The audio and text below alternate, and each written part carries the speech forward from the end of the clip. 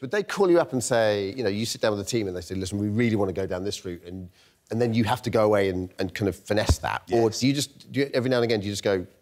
Sometimes there might be a character who becomes very topical that week. I remember the first time this happened with Boris Johnson. Many years ago, he'd said something to offend the people of some city, or whatever, and say, there we were having to learn Boris Johnson very, very quickly. I think Theresa May has been an absolute genius to call an election. She has left all her opponents with their trousers down, which makes a change from me.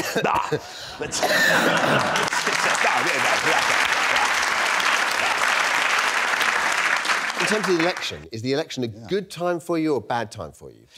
Do you have to sort of almost cut out the dead wood? People you know that aren't going to be around that much anymore. Yeah, there are characters that you have to say goodbye to. Who are you most sad to say goodbye to? As a character, I quite miss Tony Blair.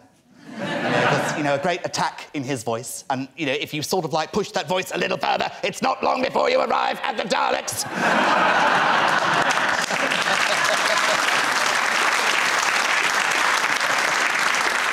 Carry on with the Daleks and make the Daleks happy, and you sort of arrive at Michael McIntyre in that very chirpy sort of way, observing, wobbling hair.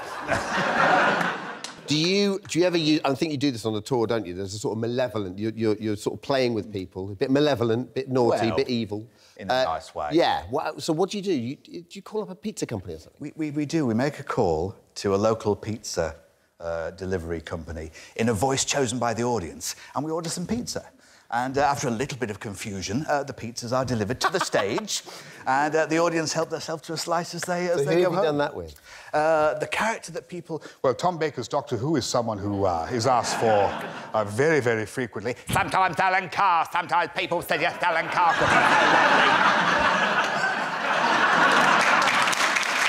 so lovely and chirpy.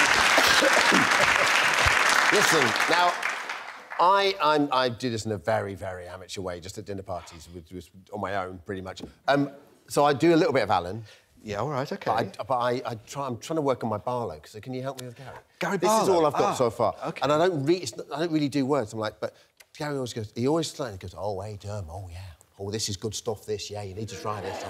Yeah, do you know, I think that initially you get the lovely warmth and relaxed sense of him. Yeah, yeah. But, with Gary, I think it's even slower than that, Yeah. That audition was fantastic. That performance had everything. That's going to change your life, but I've told you so slow, we've run out of time. But